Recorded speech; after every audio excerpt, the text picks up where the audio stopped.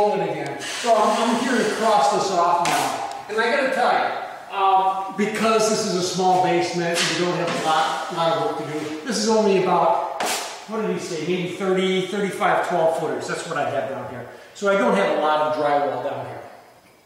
But I want to show you, remember I showed you how I boxed these?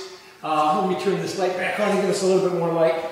But now I still have this tape showing. So I'm going to take my 8.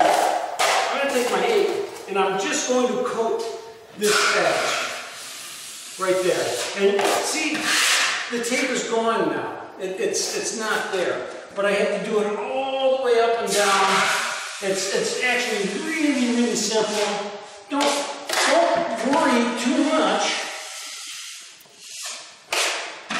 about this edge. Don't worry too much about that because you're going to dust this down and you're going to skim it anyway.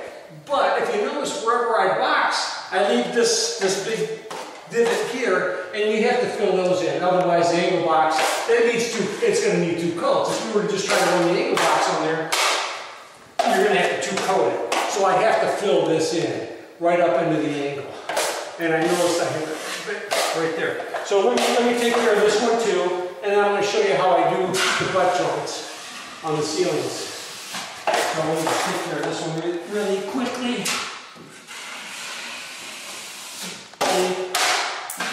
Piece of concrete. That's all I have to do. I need more mud. I actually like to get my cross-off mud. This is the exact same mud I was using on the 10 box. It's the exact same stuff. And I always like to get it out with the pump because then it's filtered. There's a little screen at the bottom of that pump that filters things. So I'm going to undo this light so I can see better. But now here I have a butt joint. Ideally, if you have a big job, what I really like to do is I like to tape it and coat it and let everything dry. And then I come in the next day and I run the 10 box right down the center. And it makes it really flat right down the center.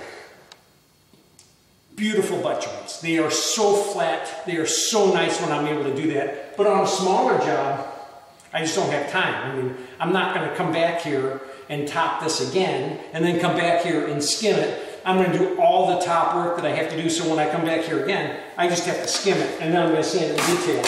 So, but I can take my 10-inch knife and I can run right down the center just like I would with a 10 box, right? If it was dry. And then I wipe that out nice and flat. And then I take and feather off this edge on this side, and I take care of that. And I feather out this edge on this side, and I take care of that. But I always like to do that too, and make sure that that's all nice and crossed off. Now that I've done that, I take my 10-inch knife one more time, right down the center, and I leave it alone. Leave it go. When I 12 box this and bring this out here, it'll be really nice. I always have to shut these lights off when I'm working around it, because it's just blinding me.